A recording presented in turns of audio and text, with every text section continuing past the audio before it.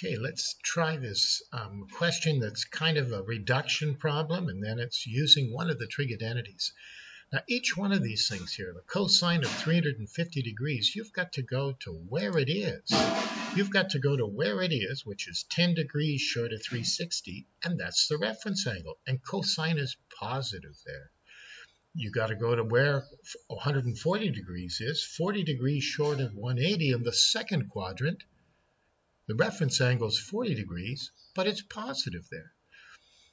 Now the cosine of 440, you subtract 360, you go once around, and you'll have 80 degrees. It's really the cos of 80. That's positive, and there's the cos of 40.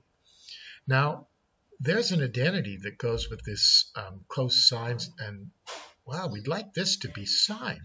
Cosine and sine cos, I think it's actually not exactly like that. It's sine cos cosine.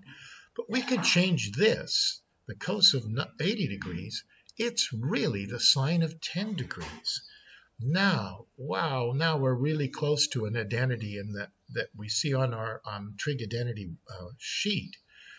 And it goes the sine of an angle times the cosine of an angle minus the cosine of that same angle times the sine of the angle. And let's see.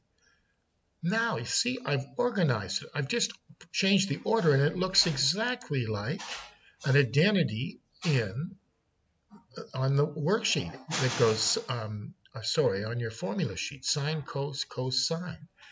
And this is called the difference. The sine of alpha minus beta is equal to the sine of alpha, the cos of beta, minus the cos of alpha times the sine of beta. So that means if you've got all of this, you can rewrite it as just the sine of 40 minus 10 degrees. And hey, that's the sine of 30 degrees.